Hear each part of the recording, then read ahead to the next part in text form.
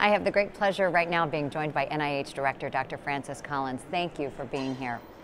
You have been involved in critical genetics research your entire career. What do you think is most exciting about genetics right now? What is not exciting in human genetics? My gosh, this is a golden era, if you ask me, as somebody who's been in this field for 35 years. The ability to find answers, develop diagnostics and therapeutics is moving at a pace that I would not have thought possible. And much of it built on genomics, the ability to be able to sequence DNA and RNA at an amazing speed and low cost. For rare diseases, we are finding answers, making diagnoses that previously we couldn't figure out. And for therapeutics, many of those are leading us in the direction of new ideas about treatment.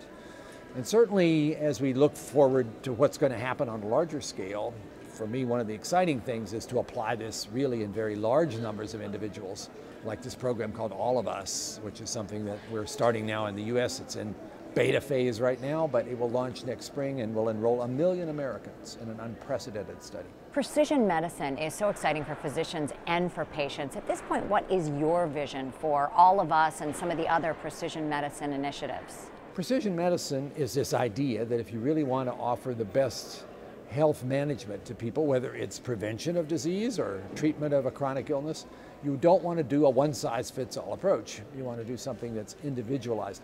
And that means collecting all the information you can on that person. Their genome sequence would be part of it, but also their environmental exposures, their health behaviors, their lifestyle. All those things together gives you a chance to do a better job of healthcare.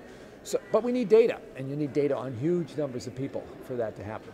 So All of Us aims to enroll 1 million people, have their genomes determined, have their electronic health records as part of the study, and they're all participants in this in a very meaningful way. They're going to fill out lots of questionnaires about their own health behaviors and their experiences. They're going to walk around with wearable sensors that keep track of what's happening to them in terms of their environmental exposures. And all that data will be accessible to qualified researchers so that we can learn from it. So it's transformative. We've never had the chance to do anything quite like this before. How do you see genetic research helping with global health? Well, yesterday I had this wonderful opportunity to have a conversation with Bill Gates as part of the presidential symposium, and that's a lot of what we talked about, because it turns out global health research is supported primarily by 2 agencies in the world, the Gates Foundation and the National Institutes of Health. Together, that's more than half of what's there. So we've worked very closely on that. And certainly genetics, as the sort of leading edge of how we can move global health into a new era, is starting to be exportable.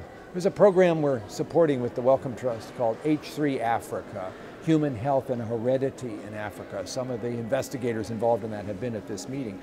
That's now involved 27 countries in Africa, giving them the opportunity to pick up the skills in both sequencing and in data analysis, building their internet connections. They've enrolled 75,000 Africans in this kind of a prospective study. So yeah, genomics and genetics is starting to be a big part of where we want to go.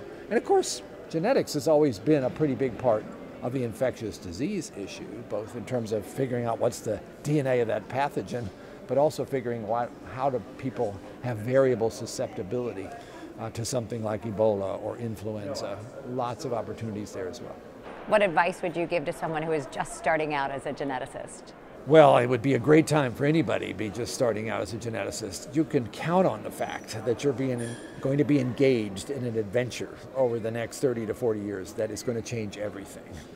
So you want to have a broad horizon of what's happening. Don't get too narrow too quickly. And you certainly want to be good at computational approaches. If you want to be a geneticist, you really ought to learn how to code, and you ought to be comfortable diving into one of these really large data sets and making sense out of it. It's all going to be up there in the cloud. It's going to be waiting for somebody with a good idea to make sense out of it, and you want to be one of those people. Dr. Francis Collins, thank you so much.